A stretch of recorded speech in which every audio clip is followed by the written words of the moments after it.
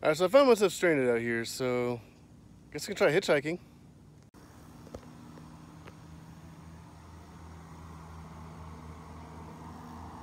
Oh, look, a Polaris Slingshot.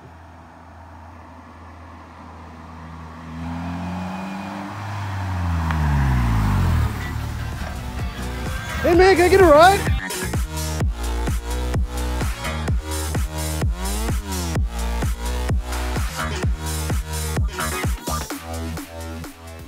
Alright, so here we are in my garage, and we are currently sitting in a Polaris Slingshot.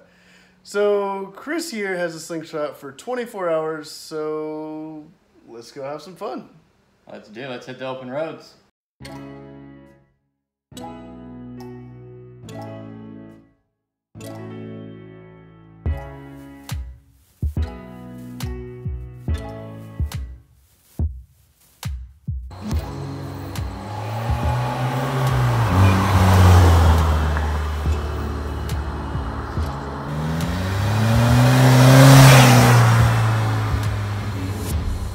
As you might have seen in one of my previous videos, I showed you exactly how much space was in the front trunk of my Cayman S.